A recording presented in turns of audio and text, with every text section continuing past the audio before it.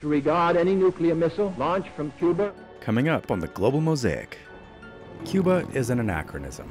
Ancient vehicles, crumbling infrastructure, and limited opportunities.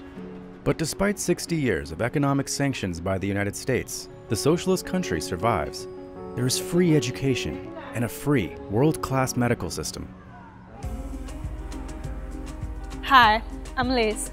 The U.S. embargo has been around for 60 years, but it got worse last year. ¿Tiene ibuprofeno por casualidad? No, mamita, eso está en baja. ¿Y warfarina? Tampoco.